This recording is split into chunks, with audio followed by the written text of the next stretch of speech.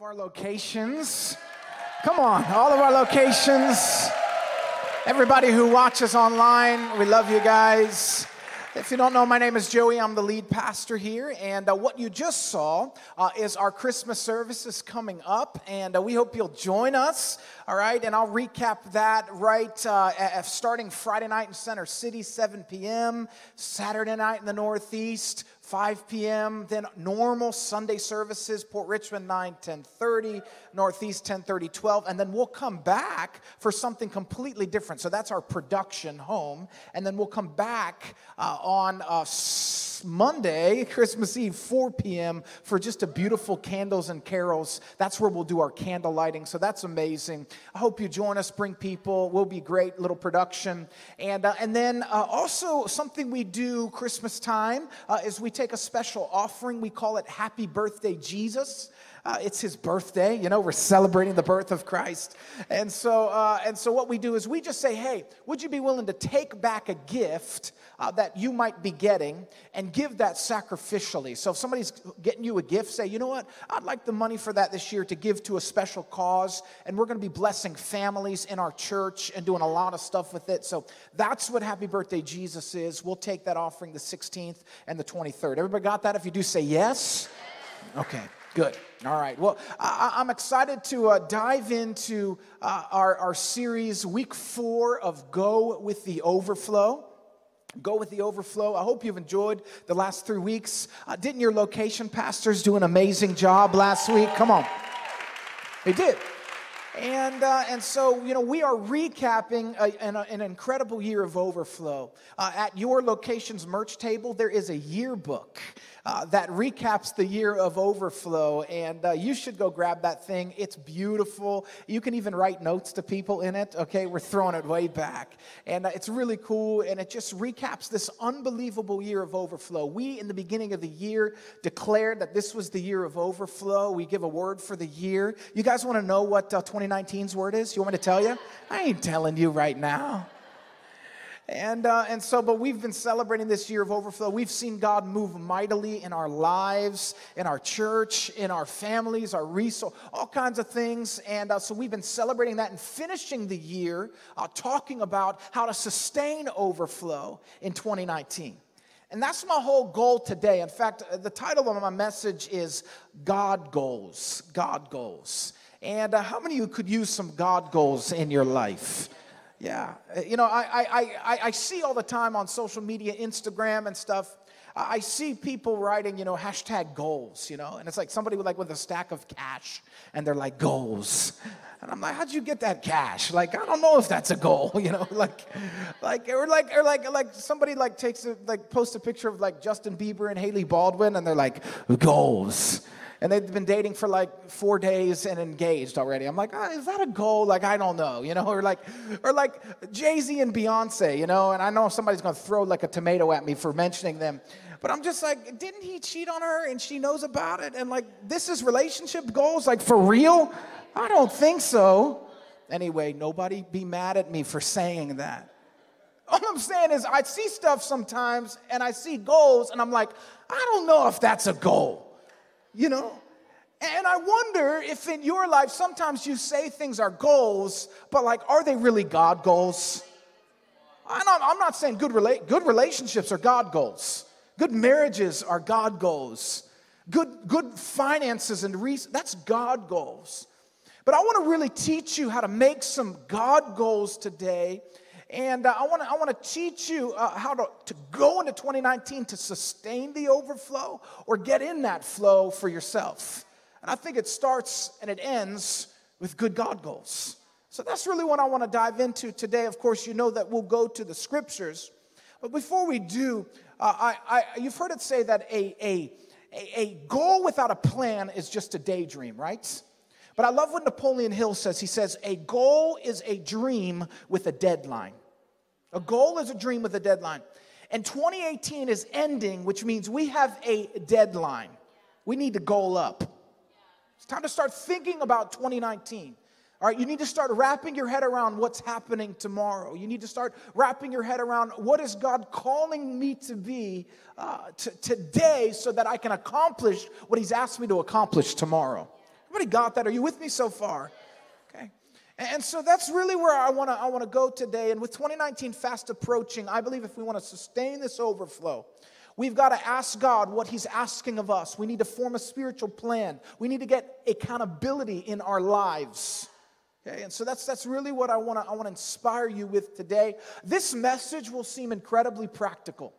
Sometimes when I get up here and preach, I'm walking through the scriptures, and it can feel really good, and you can get goosebumps, and you can be like, oh, wow. And there are definitely practical implications of the spiritual layout and foundation that I'm giving you, but sometimes I just need to teach you and build the body.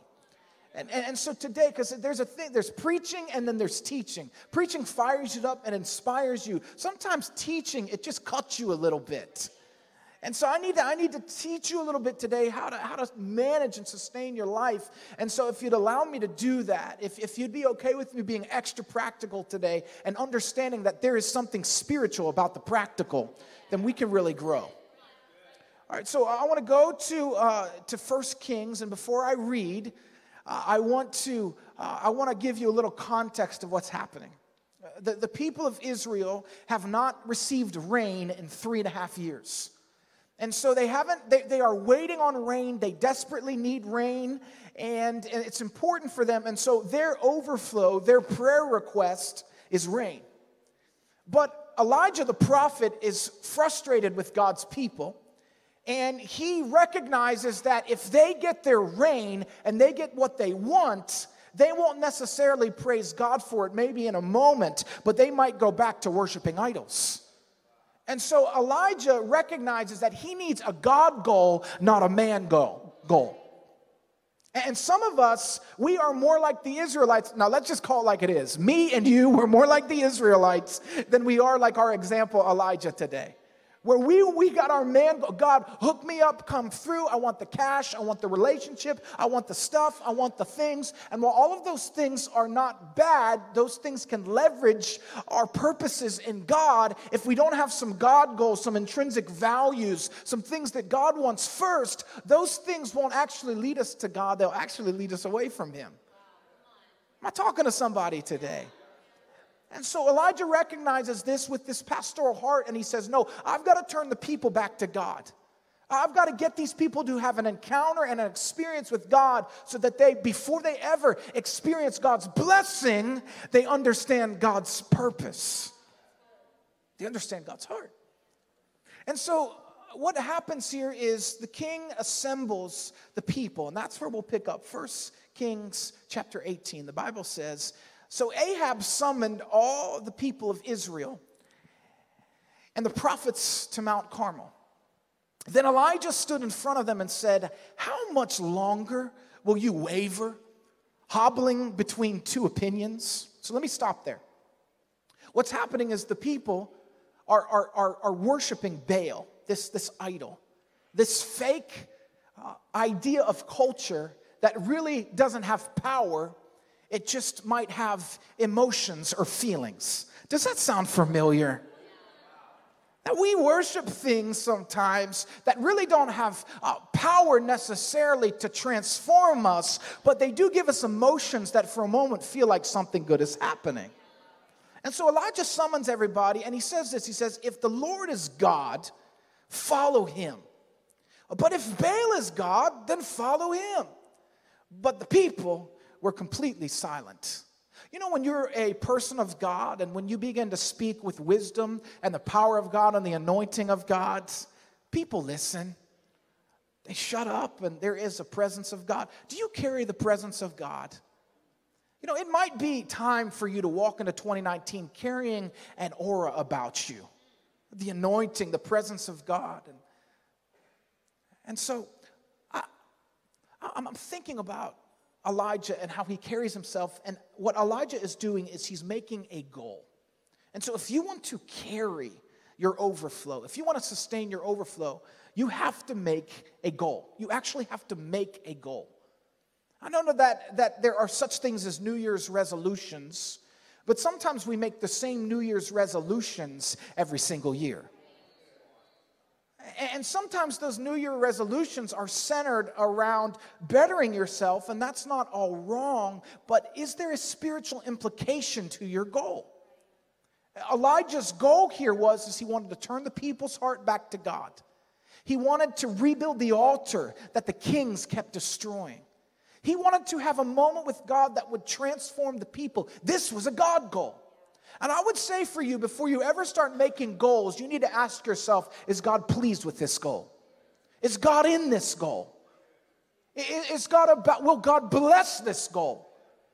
And it's a fine line. It's a tension in the Christian walk and the Christian journey. Because is it wrong to hope and to believe and want and to dream and to want to build your business and to want to take over the world and all those things?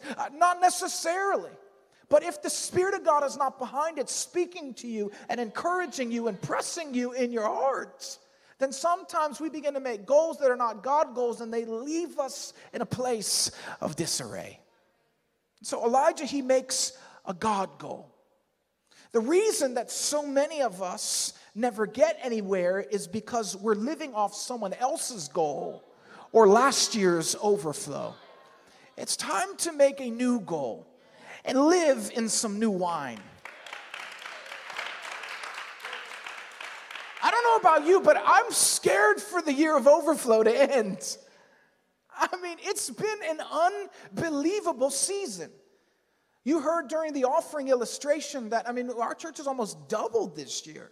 It's been remarkable, the salvations and the stories and what's happened in my life and probably what's happened in your life. And again, I'm not naive to think that you haven't had a difficult or challenging year. That's also possible. And if you want to know what that means, go back to week 2 of the series.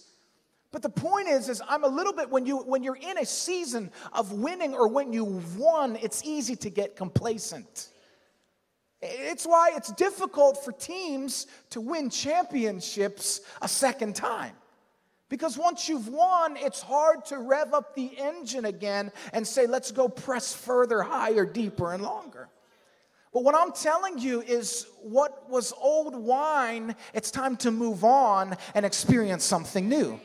Do we believe that God can exceed our expectations or not? Do we believe that God is who He says He is? Then I believe that there could be something even greater on the other side of overflow. It might look different, it might sound different, and it might not tickle your insides like overflow does, but when we do it God's way, it's exceedingly abundantly beyond anything we could ever ask for or imagine. Come on, talk to me. Matthew 9:17 says, no one puts new wine into old wineskins, for the old skins would burst from the pressure, spilling the wine and ruining the skins. New wine is stored in new wineskins so that both are preserved. What am I illuminating to you? What am I trying to tell you? That last year, 2018, was great, but our God is greater.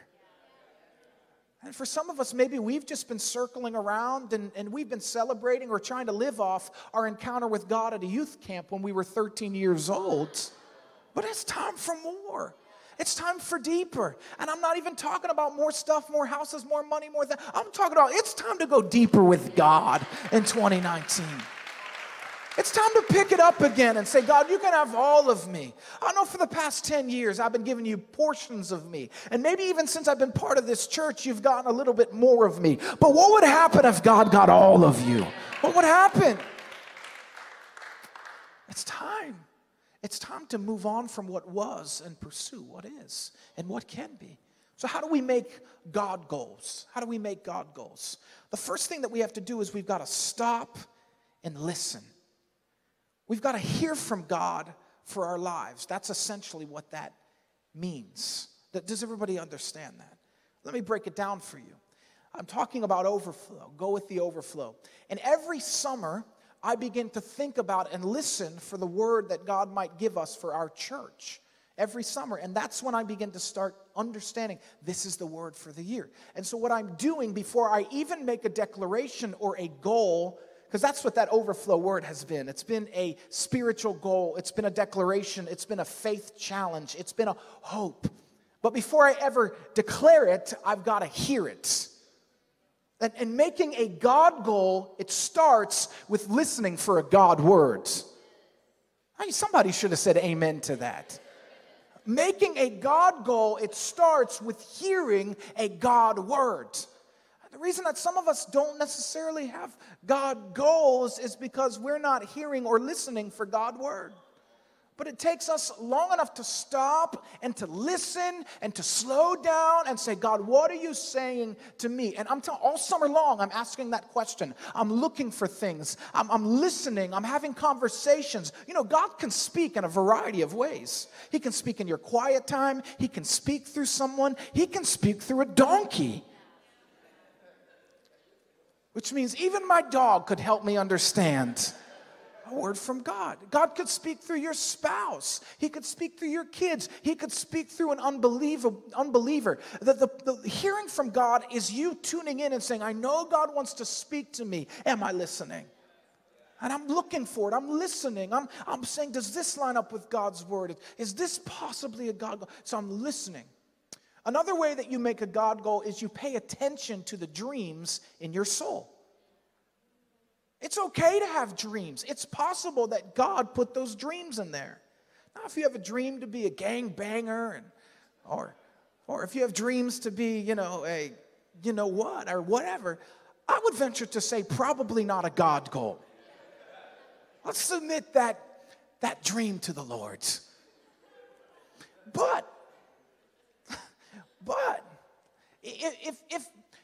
if you have something inside of you that you're dreaming about and you know that it will impact the world in a positive way, you know that it will impact your community, your family, you know that it will transform. If you've got some dream inside of you that you know that will better your community, that will enhance and build the kingdom of God, it's possible that could be a God goal. And so as you dream and as you think and as God stirs things in your heart, I think it can be as simple as, I want to start a business that employs people who are convicts that can't get jobs. I would say that would be a God goal, right? Or you can go down the list. What's stirring in your heart? What's stirring in your soul? Another way to make a God goal is to look at the needs in your life. Do you have needs? Do you need a miracle? If you have needs and if you need a miracle, then it's possible that could be a time to make a goal. If your marriage is falling apart, that's a need in your life. You need to set a God goal to fix your marriage. If your relationship with your kids is broken, then it should be a God goal to fix it. If you are in continual and constant financial detriment, it's time to make a God goal to get out of debt. It's time to make a God goal that I should probably stop spending in areas that I shouldn't spend. I mean, you can go down the list. What's a need in your life? It's okay to make that a God goal. Are you with me so far? So we've got to make a goal. Let me recap. Elijah's goal had spiritual implications. You can make a practical goal that has spiritual implications and you are doing something with God's power behind it. The Bible says in verse 22, then Elijah said to them, I am the only prophet of the Lord who is left. Elijah, by the way, was a little bit dramatic. I mean, ministers sometimes, they're just a little bit, not me. I know you would never. But your location pastor probably is. I'm perfect in all of my ways, I'm a good pastor. It's who I am.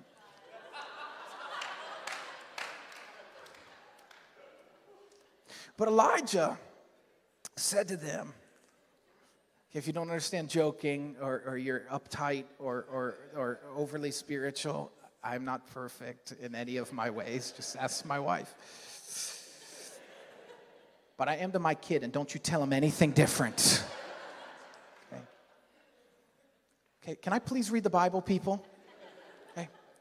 Then Elijah said to them, I am the only prophet of the Lord who is left, but Baal has 450 prophets. Now bring 2 bulls.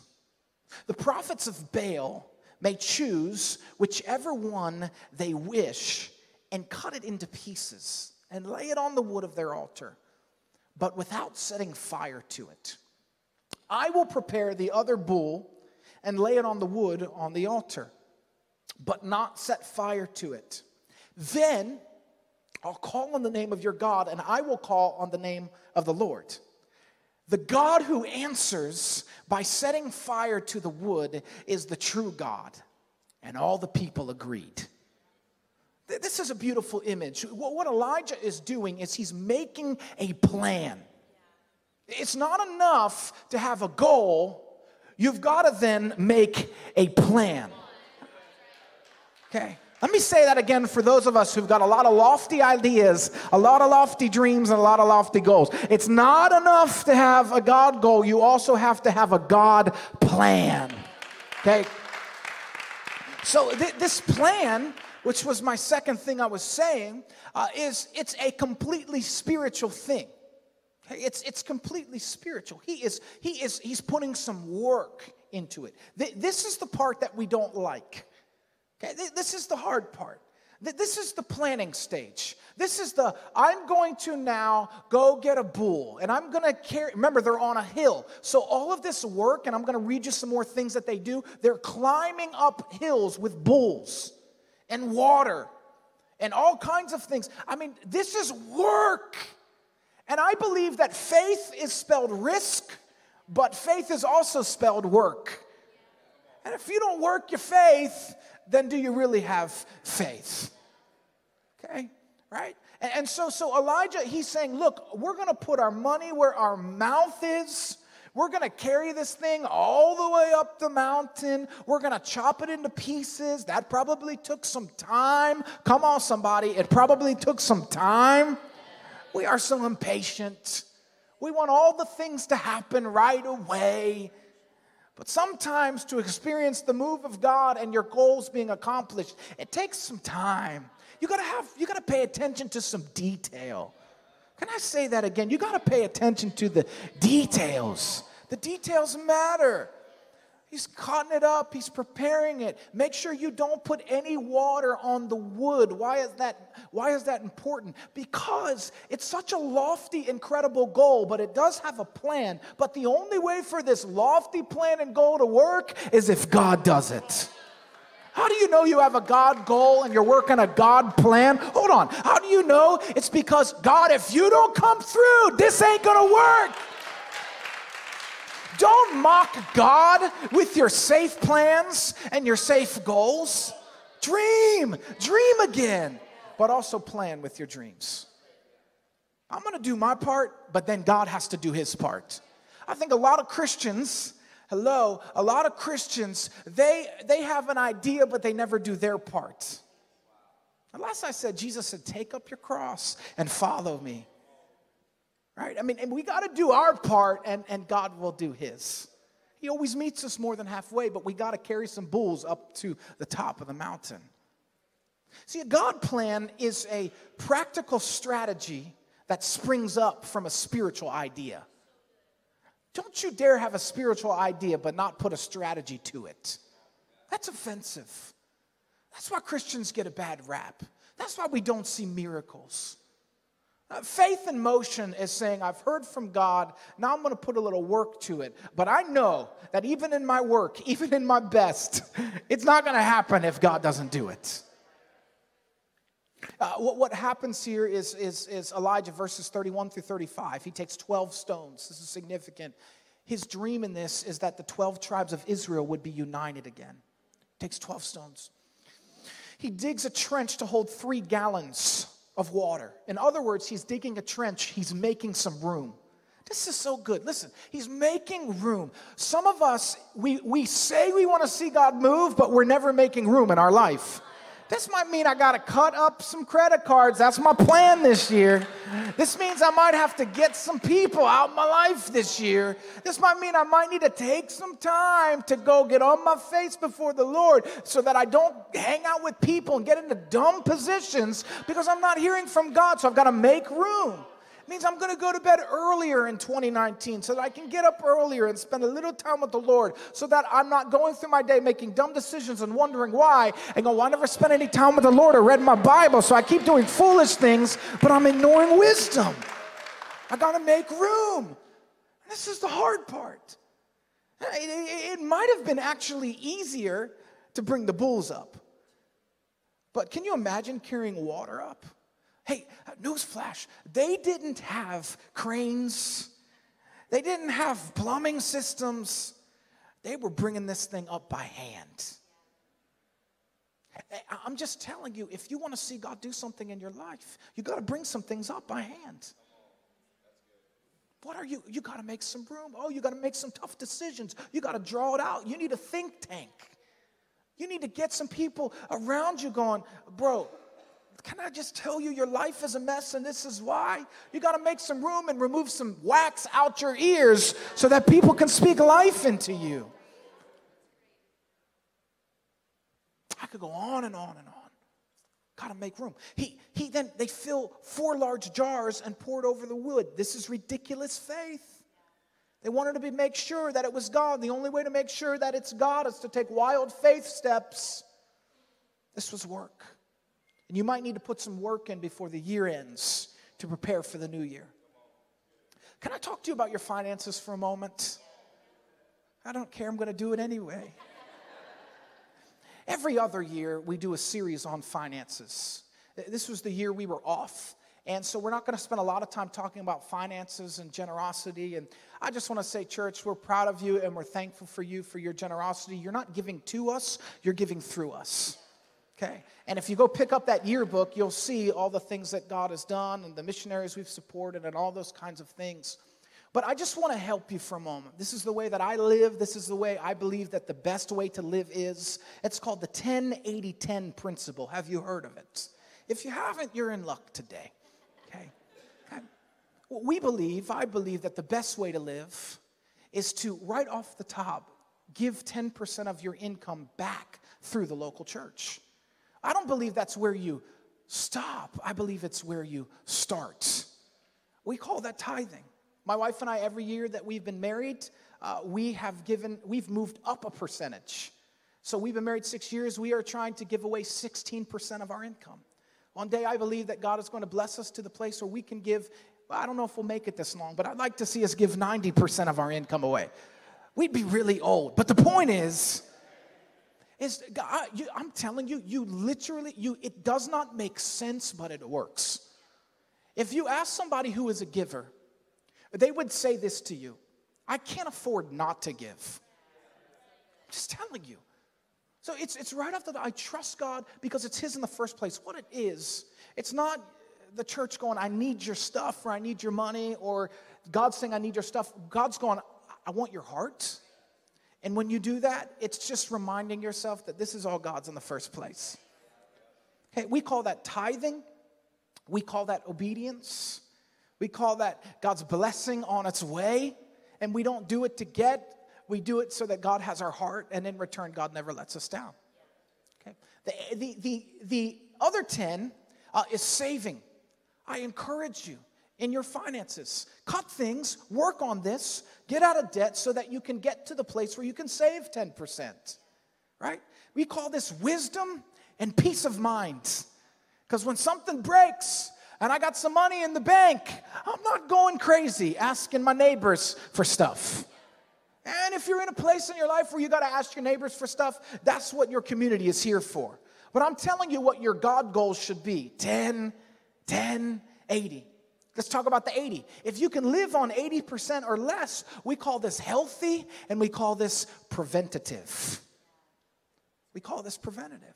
Now, I'm not suggesting that right away, right now, and if you're feeling some sort of way, if you're feeling bad or guilty or any of those things, if you're not there, what I'm telling you is this is a God goal. This is what you should work toward. But it will never happen if you don't put a God plan to the God goal.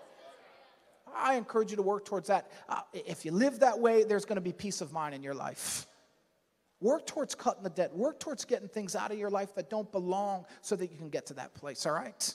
You with me so far? If you are, say yes. Come on, you are. Come on, everybody on the screen, yes? Okay. You don't have to believe me, but I dare you to try it. Heard a story, and I'm almost done, but I heard a story, I think this week, about a couple who's new to Christ. He had given his life to the Lord over this past year. and they have a child, and they've been in a men's group and have sensed, man, I need to tithe. Why is this? Why is God stirring me on this? I need to get my finances on order. And had for months and months and months and months and months have been struggling with this idea of giving his first fruits to the Lord. And finally, last week, he said, I'm just going to do it. Because you never know if God's going to come through if you don't take a chance and pour some water on the altar. And so he does it. And later that day, they're at the grocery store. And for some reason, they go into this line that was empty. There was only one person in front of them. They tithed that morning, went around, and some stranger ends up paying for half or all of their groceries. And it was so funny because he's going, I will never not tithe ever again. Because the idea that like God's got me, and he got the revelation. It wasn't because somebody needed it or the church. It's because literally like God's trying to show me that everything I have is his. And when I give it back to him, it's a lot safer than if I keep it for myself. I just want to encourage you today. Make a God goal, but don't stop there. Make a God plan. It's about your heart. It's about your heart. All right, I'm going to close it down. I got 3 or 4 minutes left. I know you're sitting in your seat going, Pastor, the Eagles don't play today. I wish that you would preach for 3 hours. But I respect your time, and I'm going to finish in about 3 or 4 minutes, or 5. The Bible says, verse 30, then Elijah called to the people, come over here. Stay with me. They all crowded around him. Elijah says, come over here. They all crowded around him as he repaired the altar of the Lord that had been torn down. And then, somebody say, and then. And then the water ran around the altar and even filled the trench. At the usual time for offering the evening sacrifice, Elijah the prophet walked up to the altar and prayed, O Lord, God of Abraham, Isaac, and Jacob, prove today that you are God in Israel and that I am your servant. Prove that I have done all this at your command. O Lord, answer me. Answer me so these people will know that you, O Lord, are God and that you have brought them back to yourself. What does Elijah do? He makes a goal. He makes a plan. And then he goes and he makes it public. He makes it public. It's powerful what happens here, because it's important for you to understand that you can't just make a goal and make a plan, but let nobody else in on what's happening. There's 2 ways to go public with your plans. There is the humble and the contrite way where you're gathering godly people around you. He knew that even though these godly people were wayward, he still needed to gather them around, because when God would move, he knew that deep in their heart they wanted to see God win. I believe that. And so he gathers them around and he's saying, I'm making this public. I'm going to make this prayer. I'm going to make this declaration. There's a way to go public with things, a humble way, getting the right people around you to say, keep me accountable.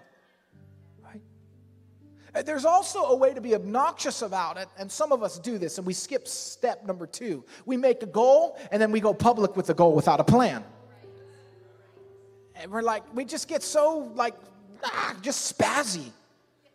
And we're like, I'm going to own Disney World.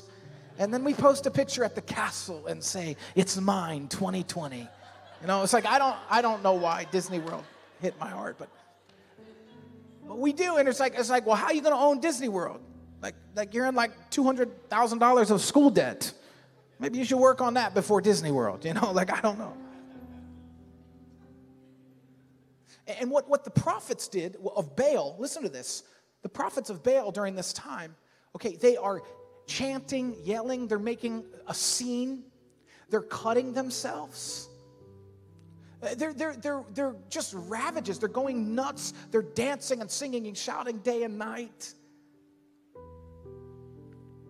And I think for some of us, we've created blisters, burns, and wounds in our lives or the lives of others because our goals were always about us, not the kingdom.